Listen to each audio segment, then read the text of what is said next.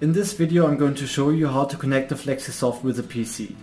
After creating our configuration throughout the previous tutorials, we are now going to transfer the project from the computer to the Flexi Soft.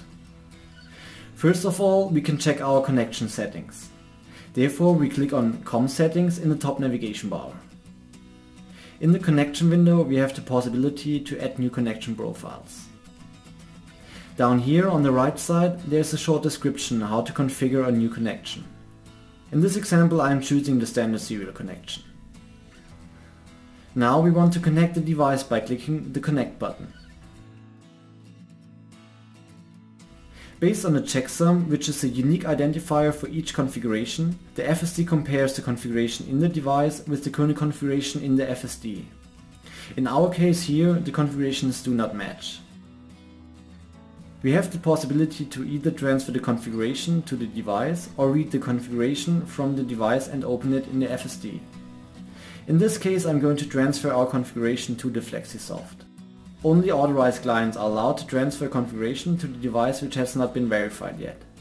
To log on as an authorized client, you have to enter your password. After that, we can run the module.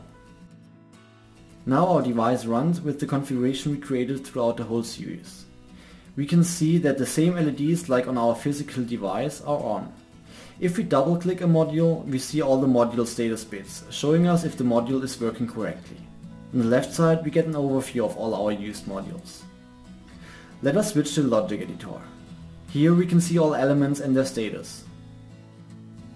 If I press the E-stop, you can see how it changes its color from green to white. Now I release it again and restart the machine. With the online edit mode, we can change the current configuration while connected to the device. In this example, I want to add a lamp showing us if the motor is not running. Therefore, I click on the corresponding button in the upper right corner of the main window, and now I can edit everything as usual. I add a lamp to the hardware configurator.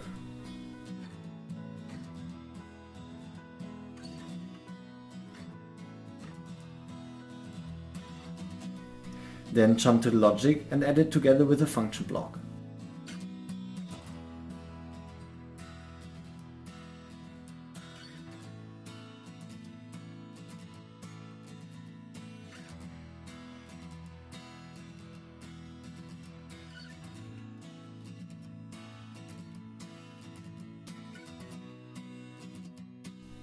Now we transfer the new configuration to our Flexi Soft.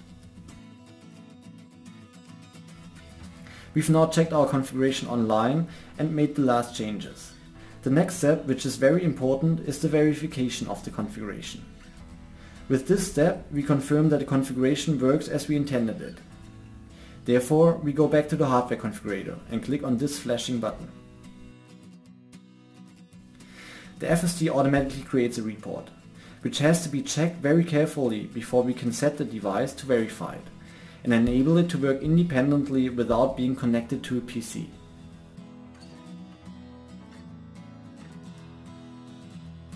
So far for this tutorial. You learned how to connect the Flexi Soft to the PC and how to transfer your configuration, as well as how to edit with the online edit mode. In the next tutorial we will take a look at the diagnostics and the data recorder.